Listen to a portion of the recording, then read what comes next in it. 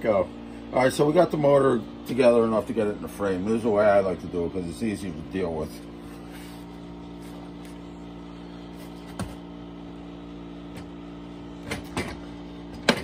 And that's basically all there is to it.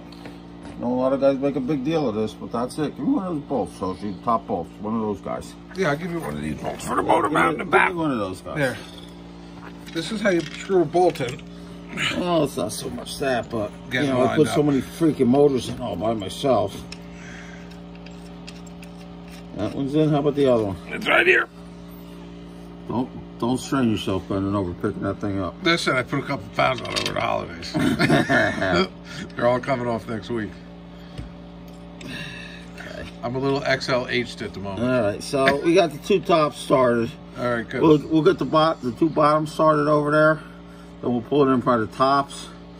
Once we get the front motor mount on, we'll break these guys loose again, get the freaking oil bracket, the oil tank bracket on there, and that's how that goes. I don't know. A lot of guys make a big deal about getting these motors in. Just like that, whiz bang. Yeah, whiz bang. All done.